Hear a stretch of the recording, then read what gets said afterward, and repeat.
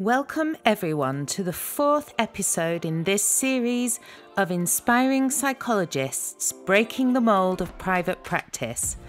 I'm your host, Wendy Kendall, a psychologist and private practice coach. Today's episode is a vital one, titled Resilience and Growth, the intersection of entrepreneurship and mental health in private practice. Joining us for this enlightening conversation are three esteemed clinical psychologists who've carved their unique paths as entrepreneurs in private practice.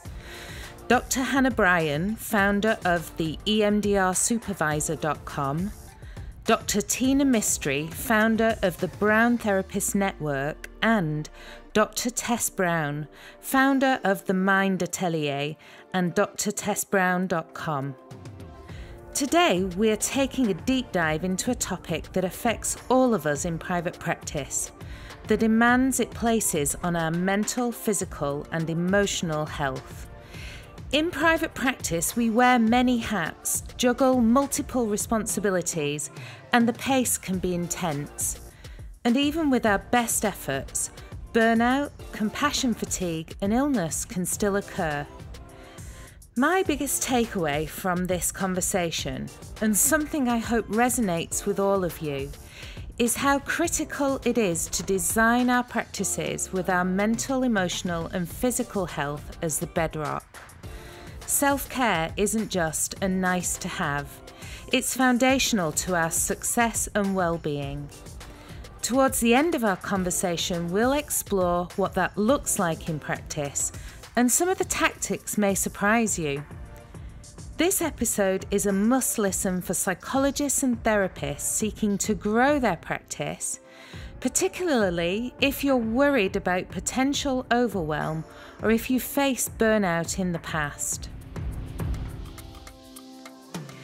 Before we dive in, I want to extend an invitation to all our listeners to join us in the Inspiring Psychology Practices Facebook group. It's a space where you can share and bounce around ideas for growing your private practices. You can also connect with us on LinkedIn or visit our website at inspiringpsych.com. That's inspiringpsych.com for more resources. Thank you for tuning in, and let's jump into this essential conversation. Hello and welcome to episode 4 of the Inspiring Psychologist Breaking the Mould of Private Practice podcast. And we are also going live right now on LinkedIn. And in a moment, I'm going to be introducing my guest today. But I just want to have a word about this topic as well, because looking at the intersection of entrepreneurship and mental health in private practice, I always say that being in private practice is one of the most emotionally confronting opportunities available to us. And so I really feel like a lot of us come into private practice from environments that may not have been conducive to our mental health. And there are real opportunities to create healing environments for ourselves. And yet at the same time, you know, wherever I go, there I am. We still have to work with ourselves to help our mental health and so on. Plus, obviously, as psychologists in private practice, we're often supporting other entrepreneurs in their businesses. So I'd love to welcome to the podcast my guest for today. That's Dr. Tess Browne, Dr. Tina Mistry, who is joining us again, and Dr. Hannah Bryan. And these are all some of my favorite people in the world, I have to say. I do enjoy working with all of you. Coming to all of you, I just wanted to give you an opportunity, first of all, to introduce yourselves. so maybe starting with Tina, if that's all right. I just mentioned that we already saw Tina and met Tina in episode 2 of this podcast, but I really wanted to get you back here, Tina, to talk about this intersection of mental health in private practice.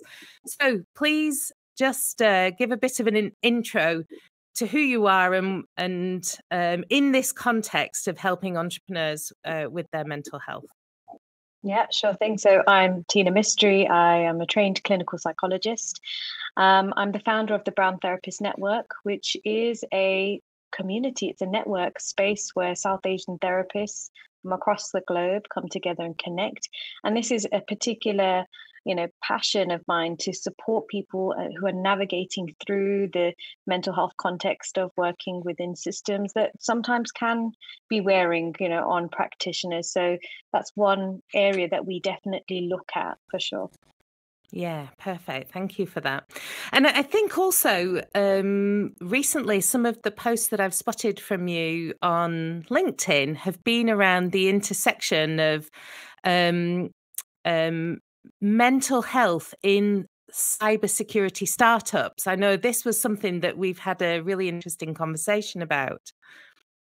Yeah, absolutely. It's an area that I think is definitely emerging, and we can see it across all different sectors, right? We can talk about healthcare sector, we can talk about our doctors, we can talk about nurses, we can talk about midwives, we can talk about these specific professionals or populations that work in what we would class as high stressful jobs, and how important it is to put their mental health as a conversation, as something that we need to be forward planning and thinking about. Because I think what I'm seeing across the within the business space is well-being and well-being washing, and actually what that looks like in real terms. When I was working in the UK as a psychologist, I was working with a lot of professionals who were burnt out by the systems that they were working within. And this could be, consultants working in, the big four, or it could be doctors, nurses, and teachers. So I see how these systems actually often aren't supporting, people that are working in these type of environments. And cybersecurity is one of them that is equivalent to, somebody who is working in a high stressful, high emergency situation. Yeah. In that kind of fast growth, fast paced, high risk environment as well. I think that kind of exacerbates a lot of issues potentially. So coming to you now, Tess, and please give an introduction to yourself. Sure, thanks, Wendy. So, like Tina, I'm also a trained clinical psychologist. I am based in the UK now. After a period of working overseas, I founded a private psychology practice called the Mind Atelier, which offers online therapy, coaching, and training services. And a lot of what I do, a lot of the work I focus on is with people in the business space, entrepreneurs, business owners, and a lot of the work that we're focusing on is either around coming back after burnout or preventing burnout. So this topic is something that's sort of very close to my heart, both professionally and also personally as a business owner as well. Yeah, exactly. And it really struck me as well because you spent a long time or, period of several years also working in Hong Kong in that environment and supporting people in that kind of, what we might consider to be a highly entrepreneurial environment as well, right? And quite demanding and so on. Yeah, absolutely. So, so I feel like I've seen both ends of this. I've seen it when people can really flourish in entrepreneurship and really create a business that is built around their mental health, sometimes as the main priority, but also the other end of that spectrum as well, where work is kind of the key stressor that's having a negative impact on a person's mental health. So it's a really important topic. Thanks a lot. Thanks, Tess. And Hannah, last but not least, could you introduce yourself, please?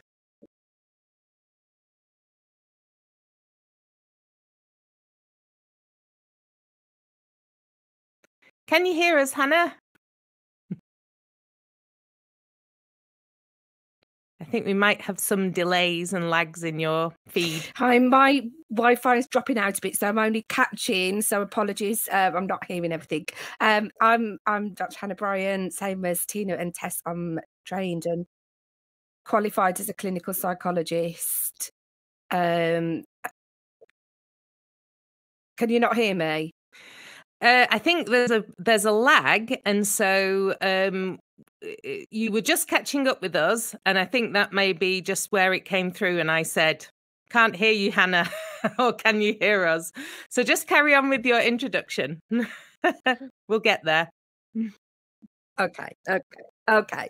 So, yeah, Dr. Hannah Bryan, I'm a clinical psychologist, worked for many years in mental health services for the NHS, and now I'm full-time in private practice, focusing mainly on working using EMDR. I'm also an EMDR consultant and facilitator, really passionate about that approach. I'm really passionate about helping business owners, helping people, entrepreneurs with their mental health, similar to what I picked up Tess was saying earlier as well, about how it's such a, an important personal journey, as well as being hugely active in the businesses that we work with. So yeah, that's me. Yeah, and I know one of the things in particular that I've seen that you've been developing, when I look at your LinkedIn content and so on, is around the using EMDR, which is a very particular kind of therapy to help people with performance blocks as well. Yeah. And I know that was a little bit of an innovation on your behalf as you were kind of progressing in your EMDR practice, right? Yeah, exactly. It came from a place of feeling quite burnt out and quite tired by a lot of really difficult stories that we hear in private practice, and a lot of trauma work that we do. And I kind of felt like I need something a bit more lighter. I still love doing that work and want to do that, but I don't think it's good to do too much of that all of the time. So I was trying to find a different way of thinking, how can I use my psychology? How can I use my EMDR to work with something that's not necessarily about the deep traumas and the really deep psychological symptoms, but perhaps something a bit more about well-being, and a bit more about how can we get people to function at their best, and how can we get people to step into a different version of themselves and be able to be different in the world. So that came from some of the TPPA work that I've done with yourself. Yeah. And what you raised there, Hannah, is a really interesting point, which is about also, as Tina and Tess have both alluded to, the impact of the kind of work that we do within our private practices, and how focusing mainly in areas where on a daily basis somebody in their job, in their role, may be dealing with distressing or distressed people, or distressing topics and or distressed people. Over time, actually, there's a need to it's one of those things that I see really driving people to want to diversify their own private practices, because it can just be too much on an ongoing basis as from a human point of view. And I'm just wondering, what are some of your experiences? Tina, I think this might be something that you can relate to as well. 100%, yeah.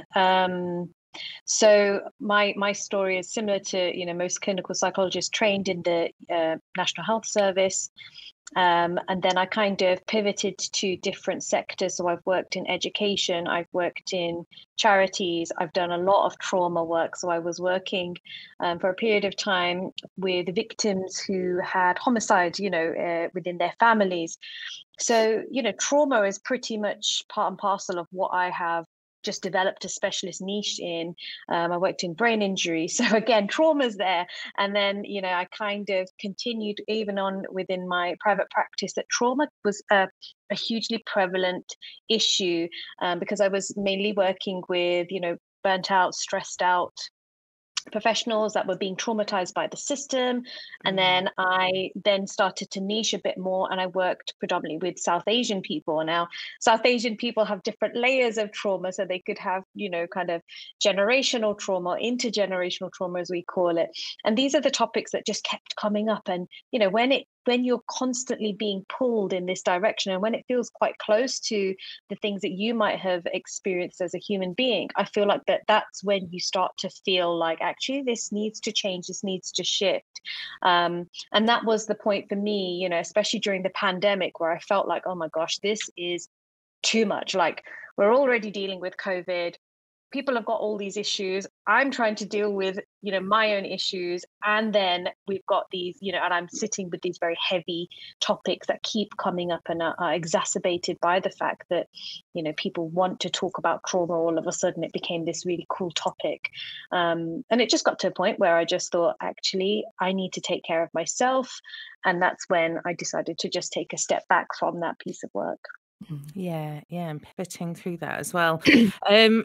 So, Tess, I know that some of the discussions we've had, that you've also been asked, and you've been developing a service around supporting the mental health of people in private practice. And so, and I think it sounds as though this might be something you've come across as well, right? Yeah, absolutely. Both professionally and in the people that I've kind of coached and supervised and worked with. I think for me, my sort of passion in this topic came because I kind of ended up working in private practice because at the time I was working for the NHS and in a specific trauma role, actually. So it was just a part-time job. So, bills necessitate the fact that I needed to earn a little bit of extra money. And it was a very conscious decision actually not to do my private work in trauma, so that I was doing something a little light. It didn't always work out that way, but that was kind of the intention. And then with a subsequent move over to Hong Kong, I was kind of forced to go into private practice full time at that point because I don't speak Chinese fluently enough to work within the public health system there. And so that's kind of where I started working privately. But I definitely remember a point where I felt, I could feel like I was starting to feel quite burnt out. I started to notice some of those symptoms of compassion fatigue with some of the clients that I was working with. And actually, like Tina, this was also around the time of COVID and the pandemic. But I also think for me, it was timing in that I think I'd been feeling this way for a while. I then had sort of 2 maternity leaves quite close to each other. So that gave me a little bit of respite. But then coming back from my second maternity leave with no further maternity leaves, part of the plan, I just felt like something needs to change in order to make my business sustainable and to make this career of mine like long-term and healthy for myself. So that was really the point for me where I decided that something had to change, and that's where I put a few things in place, really. And for me, the things that I put into place were things like, one of the things that I had noticed was that I felt like I was kind of plateauing. I guess unlike when I worked for the NHS and there would be appraisals and there would be lots of opportunities for career development and even promotions and so forth, when you're working for yourself, you don't really have that. And so I kind of had to create my own way of advancing. So for me, what that looked like was actively working towards my EMDR accreditation, which is actually where I met Hannah, because she became my supervisor who supported me through that process. But that was really a key part for me in terms of preventing burnout and keeping me passionate about what I was doing, because I felt like I was actually working towards something. I felt like there was a goal at the end of it, which felt really, really important to me. And then I did a few other things, like I niched down. I was seeing quite a broad spectrum of clients before. I sort of niched down to focus on working with clients that I particularly enjoyed or particularly felt skilled at. I switched my schedule around to make it work around other aspects of my life that are important to me, like exercise and spending time with my family and those sorts of things. And And really through doing that, and I guess sharing a bit about that journey on social media, I then had more and more clinicians kind of contacting me for sort of coaching and mentorship opportunities, because they could see that that's how I'd evolved, and I guess they wanted some guidance on how they might do that as well. So that's really where it kind of began. Yeah. I mean, I'm just thinking about some of the aspects of my own journey in this area. I remember when I first went into private practice, and I alluded to this in the introduction, which was I was definitely exiting a toxic environment. And there was definitely an element of it. I mean, I moved countries as well. I don't know that it was, I don't know if it was the same for you, Tina, but I definitely felt as though this was a positive move. I was moving to a new country, but I was definitely exiting a place that had not been great for my mental health. And I know that disruption and that going into my own business, on the one hand, was incredibly liberating, because it felt as though, you know, it was up to me to create something that was good for me. But it was incredibly confronting as well, because now it's up to you and it's down to you. And then that sense of overwhelm, you know, there's always that sense of a fine balance between growth and overwhelm, and just always somehow playing on that edge. Moving to France also meant that I was, you know, moving to a place where I had to develop a professional identity, a new professional identity. That you know, psychologue du travail, work psychology in France is not the same profession as it is in the UK, or maybe in, you know, as an IO psychologist in the USA.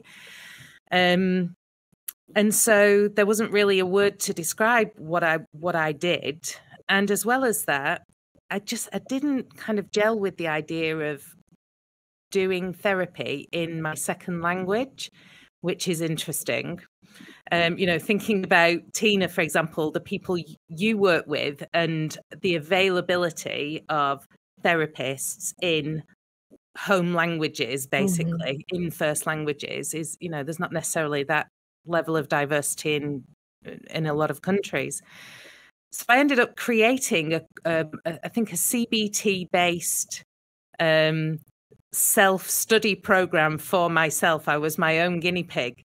And that was really, you know, as you mentioned, Tess, it was a way that I could flex my business around my own needs. In fact, I think it might have been you, Tina, who kind of mentioned that it's, you know, that having your own business then gives you those opportunities as well. Yeah. So when you think about kind of this topic of resilience and growth and mental healthship and entrepreneurship, what really kind of brings it home for you as to why it's so important? And maybe coming to you, Hannah, because I know that, you know, I think this story has lots of layers for you as well, perhaps. Yeah, I think it's really interesting, and you know, this idea of resilience is something that, I don't know, I feel similar, that I want to kind of pull away from thinking that we want everybody to be really resilient, because, you know, that puts the onus all on us. And I can remember at my interview for my doctorate in clinical psychology that we really had to talk about how resilient we were and how we like weren't too troubled by anxiety or depression, and how, you know, we were you know, just not normal human beings, really. You know, like nothing's ever happened. I can cope with anything. Just throw it at me. That's wild that was at the doctorate interview, that they were like gatekeeping at that level.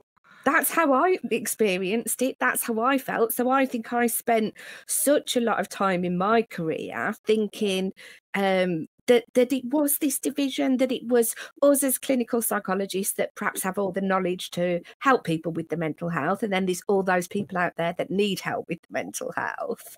And, you know, it just sounds ridiculous when I say that out loud now, because when I think back to my journey, when I started to struggle with my own mental health, had a lot going on in my life. My sister was diagnosed with a terminal illness. I was in a toxic place of work. There wasn't much support. I started to not feel right. It just, wasn't a really good time. But it took me a long time to realise, my mental health's not good. I've got to do something about this, which has then led to this whole journey that I've been on over the last 4 or 5 years, which has just been like amazing, really, when I look back. But it just fascinates me that even though I'm a clinical psychologist, even though I work in mental health all the time, I was still from this perspective that we couldn't really experience these difficulties that are just part and parcel of being human.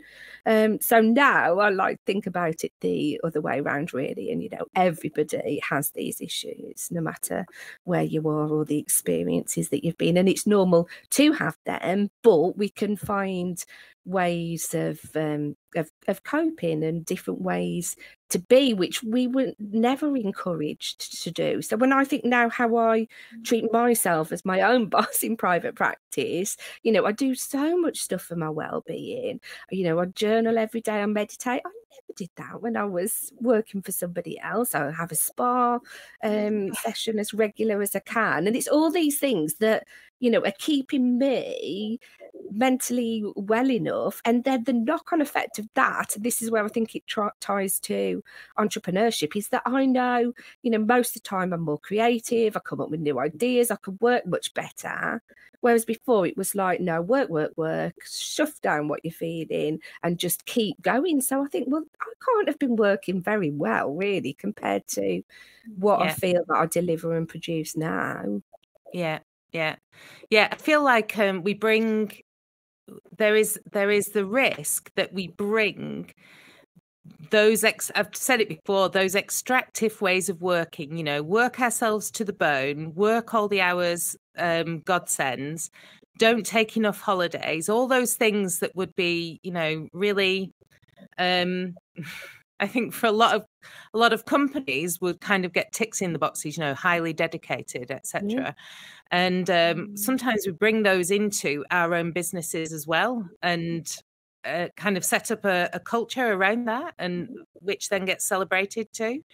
So coming over to you, Tess and Tina, do any of those facets kind of resonate with your own experiences, and why this is kind of an important area for you as well?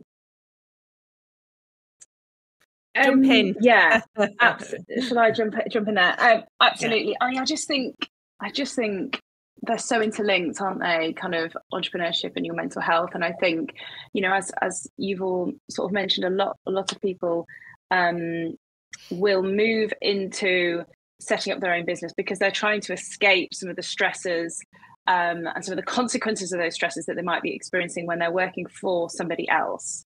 But of course, being a business owner brings its own stresses and its own sense of overwhelm as well. And I think there's a balance, isn't there, in that you can create a business which prioritizes your mental health and facilitates you to do the things which are going to nurture your mental health, like making time to journal or go to the gym, or finish at a time when you can pick up your kids if that's important to you, or whatever the thing is.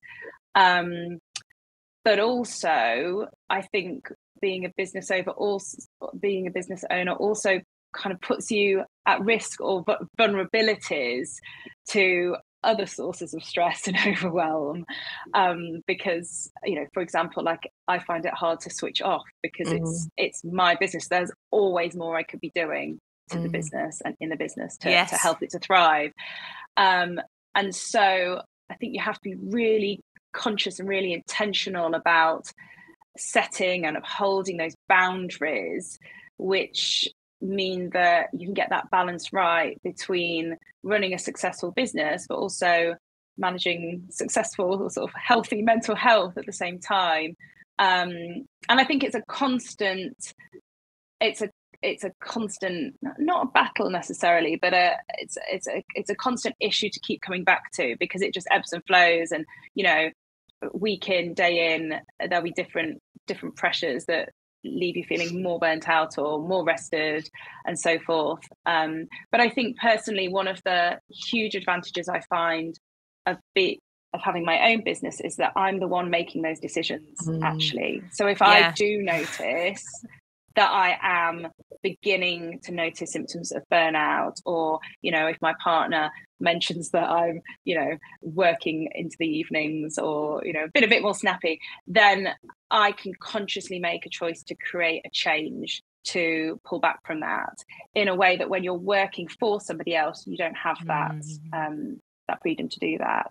I think that's really powerful. And for me, that's something, that sense of, that kind of control is something for me that I really, really like. And it makes me feel like I've got more control of my mental health as well, because I could do that. Yeah. It just strikes me that sometimes I remember having this experience where I literally had an internal negotiation about booking my own holidays. And, you know, when you were in a job and you had to fill in a sheet, I don't know if you ever had to do this, but you had to fill in a sheet, right, to say, oh, I'm going to book some time off in these days. And there was always that little thing of, do you think my boss is going to let me do that? Like, how much of a jerk is my boss? And when you're having a conversation with yourself about how much of a jerk is your boss in your own business, that's maybe when we start to think about, okay, how do we help that part of ourselves that is being a bit of jerk to the rest of the inner leadership team in this business to maybe renegotiate how they show up in that role. But it can be really hard, because we do have those kind of inner driving, inner striving, inner critic. And I feel like in entrepreneurship, because there's actually a closer link between the results we see in the business and the activities we do as an individual. It's not a perfect one-to-one link. You know, we don't just put an hour of effort in and immediately see, you know, a bunch of payoff. But I feel like compared to enormous organizations in particular, there's a much closer link. And in that sense, we can find some of the kind of, you know, high striving, high demanding, those kinds of things that in a bigger organization might be called, you know, toxic culture, that we might get into some of that and we'll be getting the payoff for it as well in life. And I really loved what you said, Tina, about how about we build a business that supports our mental health first and foremost? What would that look like? And coming to you, Tina, because I'm also mindful that you made that big life shift around some of this as well. So that must have been a really kind of interesting experience for you. Yeah, I mean, the reason we came out here wasn't because of me and because I'd had enough of the UK. It was obviously a family decision. It was my husband who actually got great opportunities to come out here. But I guess just wanted to pull on something, actually, because I think one of the things that when I was looking at private practice many, many years ago, my fear was around the isolation and the impact of being isolated without a team. And that's one thing when you know, as you were talking, Tess and Hannah, was that when I reflect back at when I started private practice in 2016, 17, I didn't realize how bad I felt without having people around me. You know, I was kind of just drilling into this private practice world, thought it was right for me, and it was right for me. But I think the sort of fantasy is that you think that everything will be fine, but actually it's really important to have the right people around you as well. And I know that, you know, a lot of discussions you will have as clinical psychologists who are working within teams, is their biggest fear is that isolation part and how heavy a toll that can have on your mental health. So I just kind of wanted to kind of raise that, really, in terms of there's a risk of that, and there are actually remedies to that, which, you know, Wendy was that part of that remedy for me, you know, creating a space, creating mentorship and coaching, and having people around you as well. And that's one thing that I've learned as I've gone on, really, is that that's important, people. Yeah. You know, that's such a superb point to remind us all of, because I remember when I left my job and came into private practice, I'd had 5 psychologists working for me, 2 admin staff. And I felt there was a certain identity of kind of leading and managing a team like that. And then going to having nobody working with you, as you said, Tina, I didn't even realize you were far ahead of the game on me. I was like, no, it'll be absolutely fine. It'll all be, stress-free because I'll only have myself to sort out. I had not recognized how much I needed and wanted and enjoyed and loved having people around me to work with me. And not, working with clients is awesome. Going and getting on airplanes and going seeing people is fabulous. But actually, the day-to-day of having a coffee in the kitchen with someone or walking to wherever to get your lunch and sitting down over lunch with people. And I think that's been part of the thing that people really missed in the pandemic as well, right? All those kind of social relationships got disrupted. And now also looking at hybrid and remote models of working, I know that I was doing a piece of work with a big European organization around their remote and hybrid work models. And they were describing how the deep work was being done at home. When they came into the office, they were all trying to get meetings in with one another to work on work topics. And the thing that got left out of these hybrid and remote models was the little bits of socializing, the little bits of relationship building that were not at all work related. So like, all the kind of we need to be together to work on this topic and do the collaborating stuff was being jammed into that 1 or 2 days of working in the office together. And everyone had kind of forgotten about the social, let's go and get half an hour or an hour at lunchtime, or let's just, do this, or we'll pass one another in the corridors and just spend 10 or 15 minutes because we've got a little bit of time. No one had time for that anymore. And it was really being kind of left out and lost. So just throw that one in the mix for anyone to kind of respond to. I don't know if you've kind of also experienced that or come across any of those similar themes.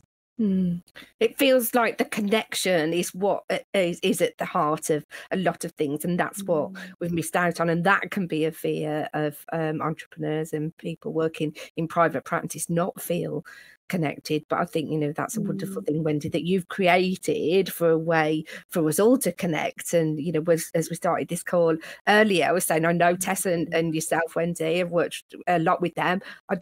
I haven't actually worked with Tina, but because of the way that you've created the work, I almost feel connected to you through discussions that we've had online and whatnot. So, I think it is that way of connecting with people that are doing similar things to yourself and might come up against similar challenges. And I think one of the advantages in the sort of entrepreneur space is that because I absolutely agree, I think connection is huge, and for me it's one of the pillars of my mental health, so it has to therefore be part of the foundations of my business and how I run it if my mental health is gonna be good. Yes, you do have to be, I think, more proactive and intentional about putting the effort into building those relationships and then maintaining those relationships in a way that you wouldn't necessarily if you were sharing an office with somebody, or you would bump into them, when you're making a coffee together in the pantry at work. But I think one of the advantages is that you can choose your tribe. You can choose which of those relationships you want to hold on to. And so much work stress comes from toxic relationships in the occupational environment. And you can't walk away from those relationships when you're within a system working with people. Whereas on the main part, if you're an entrepreneur, you can choose to build the really healthy connections and relationships with people that build you up, that make you thrive, that cheerlead you. And you can choose to distance yourself or remove yourself from the relationships which have the opposite effect. And I think that working for myself has given me the opportunity to build connections with people and in ways that I wouldn't have done otherwise. Like through social media, for example, I have fantastic connections with people I've never ever met in real life.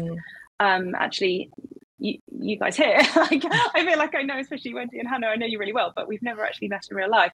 But I've got, you know, friends in Canada, in America, people that I've collaborated with, but we've never actually met. But just the different, you know, the different avenues and where you can connect, and the different ways that you can connect can be really diverse. And that just speaks to me and speaks to my heart in terms of how I like to connect on a personal level. And I don't think I would have been able to do that in the way that I have if I was working within a system. Yeah, you know, right. I'm throwing a bit of a curveball in here, folks, because this is making me think about. So I know that one of the models that kind of really guides my the way in which I think about supporting psychologists in private practice is the PERMA V model. So Seligman, and PERMA stands for, let me get this right, positive emotions, engagement, positive relationships, talking about here, meaning, achievement, and the V got added on the end because it stands for vitality. And you know, I think a lot about those principles when I'm thinking about how I work with people. But the discussion, you know, coming back to this point about if we build businesses that are good for mental health, then that's great. But I'm wondering how that has also influenced the ways in which you've gone about supporting your clients. So, Hannah, for example, I know that this was something that was making you think about the application of EMDR and to coaching, for example, and, you know, helping people with performance blocks in particular. So that's an example, and I'd love to hear more about it. And I'm just wondering about that for you, Tina, and for you, Tess, also about how has this journey of supporting your mental health in your private practice then influenced how you work with clients? So I'll leave Tina and Tess with the exam question for a moment.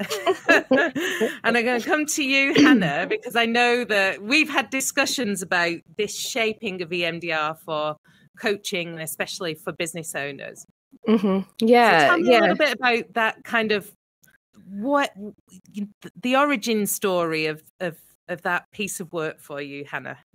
Yeah, it's interesting when I look back on it now, because it never felt like that at the time. But when I was on this journey, even though I was like 2.5 years into it, when I kind of thought, oh, that's what I'm talking about, you know, performance anxiety, mental health as business owners, trying to get the best out of that person.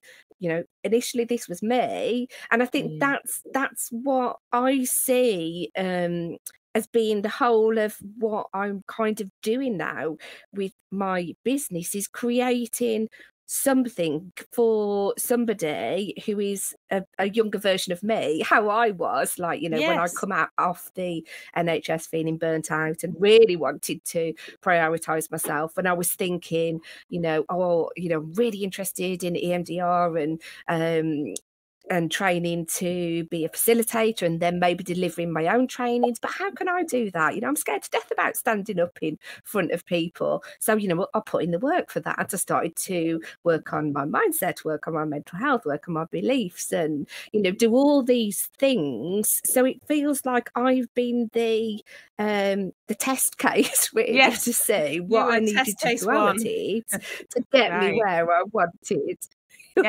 to be.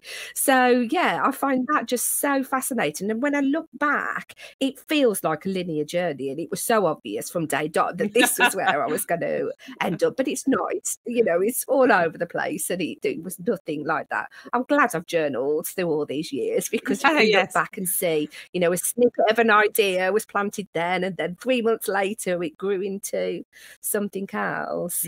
So for me, it's just been, you know, no matter how slow we're moving, as long as we're still moving, as long as we're still prioritising ourselves, our mental health, what we love to do. Because I felt that I'd come from an environment where I'd forgotten what this was. You know, I was conditioned just to follow rules and do what other people expected of me. So it feels like I've had to, you know, try and get through all of that conditioning, shut off my like normal way of thinking, and just try and go a bit deeper and feel what's deeper inside, what's more true to me, what I am capable of. And I always say I cannot believe the growth. I know we talked about growth earlier in the title here. I cannot believe the growth that I've seen in myself from investing in myself, investing in my mental health, and doing what I love, rather than trying to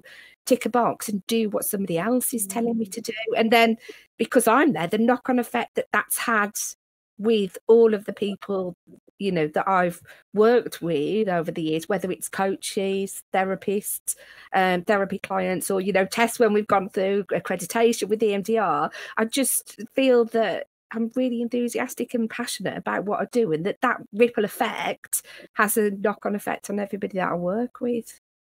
This is cool. I feel like we're building a manifesto for why mental health is so important to entrepreneurs, because actually, how about the possibility that maybe, just maybe, we build better products and services when we actually prioritize the mental health of people leading small, innovative businesses. Funny exactly. That. I know. And it's just, it sounds so obvious, doesn't it? And I'm like so down, because I get so excited about all the stuff that I do and what I create, because I just love it. And I never felt like that before. Before I used to put all this stuff at the centre of everything that I did. I never felt that way about what I was producing and delivering. Yeah. So I'm coming over to Tess and Tina now in case of any kind of resonance where you've seen that kind of, you know, the prioritization of your mental health has then led to that more positive kind of cycle of innovation in your own services. Tina, how about you? Yeah. So mine is, I resonate so much with what Hannah's been saying, and so many threads that I wanted to pull on. So the first bit for me was vulnerability and being self-aware. Those two pieces are so powerful, especially within like our field, that there's a stigma, right, for us to not share how we genuinely feel, like honestly feel. And I think that that's something that I'm stripping back and you know, kind of saying, you know what, I, like Hannah said, we're human first before anything else. And the more that we share our stories, share our truths, the more then we inspire others to then do the same for themselves. And the other piece around vulnerability and, you know, stripping back, what is it meant to be a psychologist, is that critical thinking. Like, we're taught to be critical thinkers in terms of the research that we, you know, read and the papers and books and everything. But actually, you know, one of my biggest journeys has been around being critical around the field of psychology as a whole, and the way that, you know, mental health is constructed. And again, just me putting those ideas out, reflecting on kind of where does my role then apply in this. It's inspired other people who I work with, coach, you know, to really reflect on that piece of, okay, what am I continuing, or what am I kind of, you know, facilitating, or where am I in this whole thing? And then giving people the permission to almost stop and think about where do they want to go with this next? Because again, there is this lack of what feels like autonomy, that we can be masters of our own, you know, careers and professions. We almost are somewhat I guess guided, or kind of, you know, we have this belief that we just follow, and, you know, the employers or the corporates or whoever we're working for, they tell us how it's supposed to be done. And then my second bit was really just about kind of in the world of psychology and mental health, there always seems to be this, let's go to the past, let's deal with the traumas, let's deal with all the difficult stuff. And especially within sort of my culture, my community, there's never really been about this coaching, positive energy, let's flip the script, let's see what, you know, what we as human beings, as a community have harnessed and can provide and can continue to grow and provide. You know, I feel like that that conversation, especially within the Brown Therapist Network, has been really influential, because it's about kind of saying to people, yes, you can, not no, you can't. And I think that has been really powerful, I think, for sure. Yeah. And a topic that is coming up time and time again is about this power of reflection as well, and how that actually can start to promote our sense of autonomy, meaning we start to question the paradigms that we're moving within. And then I see a really clear link then with the potential for innovation, when we're not just following the way things have always been done. And so it really seems like there's a very clear link there between supporting our mental health and actually being more innovative and being more growth, having more growth potential as small businesses as well. And coming to you, Tess, I want to hear your perspective on this as well. Well, I mean, sort of tapping into a couple of areas that both Hannah and Tina mentioned there, I guess for me, I feel like my mental health journey or evolution or whatever you want to call it has increasingly been built around kind of my values and the things that are most important to me. I definitely think I personally begin to recognize and prioritize those things much more in the last sort of 5 years or so than probably earlier in my life. And therefore, I have built a business which honors those. And that's so intrinsic in the work that I do with my clients. And actually, I guess I haven't made this kind of clear link before, but so much of the work that I will do with my clients is around their values, and it's about what's important to them, and it's about supporting them to design a life which honors their values and is kind of shaped around their values, as opposed to the patterns that they've sort of fallen into. And on reflection, I see so much of that in my own journey, and that, you know, the pathway towards clinical psychology and being a clinical psychologist was so sort of written out for you. You have to jump through this hoop, then this hoop, this hoop, and then you go into this certain job, and you work through these bands. It's all mapped out, that it doesn't really give you the opportunity to pause and think, well, hang on, is this mapping? Is this consistent with actually what's really important to me? And I guess for me, although it was really, I feel like I almost got forced into entrepreneurship because of the life decisions I made around moving abroad, also with my partner's work. But I'm so grateful that I kind of was forced to rethink that now, because it has given me the opportunity to, design my work and my mental health in alignment with each other. And now, having moved back to the UK quite recently and having the opportunity to step back into the system that I left when I left the country, I made a very conscious decision to say, well, no, I don't want that. Actually, this is too good. This life I've created, it's certainly not perfect, but it's working well enough that I want to sort of stay in it. And so, I think a lot of that sort of personal self-reflection journey shows up in the work I do with my clients. Often unconsciously, but it definitely does. And it's probably because I believe in it, and I believe that it can really be impactful. Yeah. And in that sense, there's a real kind of link with the kind of authentic leadership then. So, you know, you're in that way, you're offering possibilities to people and talking about visions of the future that are not just talk. You've lived them yourself, and you've lived through them yourself. And so that brings a certain amount of authentic power to how we show up in a leadership space as well. Perfect. Now, I'm mindful of time, even though I love getting into this topic with you. So what I'd like to ask each of you about is, what are your hopes for the future of mental health and entrepreneurship? I'm going to start with Tess first, if that's all right, and go the other way around to Tina and then Hannah. I guess I just hope that it is higher up the agenda. I think as stigma breaks down, as more and more people are talking more openly, more humanly about their reflecting on their own mental health experiences, it does become more highlighted and more sort of on the agenda. But I still, certainly through the clients that I work with, it's not the case everywhere. And so I love that we're having this conversation today, because I think all of us are coming at it from a place where we're really keen to, you know, make this more of the conversation in people who are kind of running their own businesses and supporting them in doing it that way. And I guess I'd love to see that just be a more natural thing, that, you know, and when people are thinking about their businesses, it's just intrinsic that we're also thinking about how can I shape this around my mental health, physical health, rather than just thinking about, I don't know, what's going to make me the most money. It's also about what's going to make me successful in other areas of my life, where, you know, where the true wealth lies. Yeah, I'd like to see more of that. Love it. Tina, hopes for the future.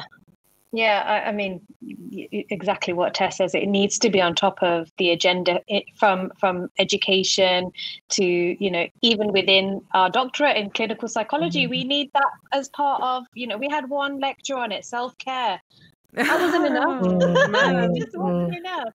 It has to be more than that. So I think that, you know, and I think that there's got to be more conversation, honest, raw conversation, vulnerable conversations about these, you know, topics, because it looks very different for people. And it's about that, accepting that there's nuance as well, and there's intersections, and we have to explore every element of that. It's not an easy topic to confront. I think that when people hear the word mental health, I think they have all these images of what it looks like because of media and how they portray it. But actually, we just need to start from here and continue, you know, kind of flying that flag for everybody. And it's a conversation for everybody. It's not just for us, the psychologists. Perfect. Thank you. Hannah, your hopes for the future? Yeah, it really links with a webinar that I delivered recently, and I think I chose the title something like "Unlock Your Potential." You know, why it's important to look after your mental health as a business owner, because I really do think that everybody sees it as separate, and people don't see the connection with, actually, when we look after our mental health, you know, this magic stuff might well happen. So I think for me, it's people getting the connection and investing more in themselves around the area, and also seeing it, and I will keep talking about a journey, which is you know, but I see it that way, that it's never ending almost. I think we always used to see mental health as either you're well or not well, and it was kind of, you know, that simple, whereas I think, you know, this is a constant journey, and I'll never stop being on this journey. So yeah, those are the two main things that I'm hoping for as we move forward and keep on talking about these things, because it's still not talked about in a lot of places, is it? Yeah, no, and you know, I think the thing that's really occurred to me, I don't know if it should have occurred to me beforehand, but it certainly has as a consequence of this conversation, which is, you know, on that first day of people's MBA, or, you know, the first day when you walk in on a business course about how to set up your own small business even, you know, setting up a business that aligns with your mental health should be the first day. It's not unaligned with making money, ultimately. It's not unaligned with creating products and services that help other people and make other people's lives better. And by the way, it's likely to build sustainability right into the heart of your business. So come on, let's get that on the first day of these business courses, for goodness sake. On that note, you've made me realise, as an occupational psychologist, which is all about mental health at work, we also didn't get lectures on how to look after your mental health in work. Just what are we doing? Oh my goodness, we're making, as you said, we're making it all about other people. Okay, last bit. Thank you. Where can we find you? So, Tina, where do we find you? Sure. So I hang out on LinkedIn now. That's my best place that I am, but I'm also on Instagram, and also on the Brown Therapist Network as well, on Instagram as well. Awesome. Thank you for that. Hannah, where do we find you? I'm probably quite active on Instagram at the moment. I'm the EMDR psychologist and coach on Instagram, and I also spend a bit of time on LinkedIn, Dr. Hannah Bryan on LinkedIn. Perfect. Thank you. And last but not least, Tess, where do we find you online? I'm also quite active on Instagram at Dr. Tess Browne. And then my website, drtessbrowne.com, is a good place to go to sort of find out about me and the work I do as well. Perfect. Thanks so much for being here, everyone. I hope all of our listeners and the folks watching us, if you're catching us live in the video podcast, are enjoyed our conversations. Looking forward to getting into the comments. And don't forget, if you enjoyed this conversation, then please share it with any of your friends, loved ones, or colleagues who you think might enjoy it as well. See all of you next week, both my guests. I'll probably see you before then, but also catch you all for the podcast next week. Take care, everybody, and see you. Thanks for being here. Thank you. Thanks, Wendy. Thanks. I'd love to hear what you think about the Inspiring Psychologist podcast. So please take a moment to leave a review and give us a rating wherever you listen to podcasts. It makes a massive difference in helping us to reach new audiences. If, like me, you're feeling inspired and moved by the private practice stories in our podcasts, please spread the word across your own networks. And why not encourage your colleagues and friends to listen to the podcast too? To make sure you don't miss out on future episodes, please be sure to subscribe to the Inspiring Psychologist podcast. You can find out more about all my guests from Series 1 at our website, inspiringpsych.com. That's inspiringpsych.com.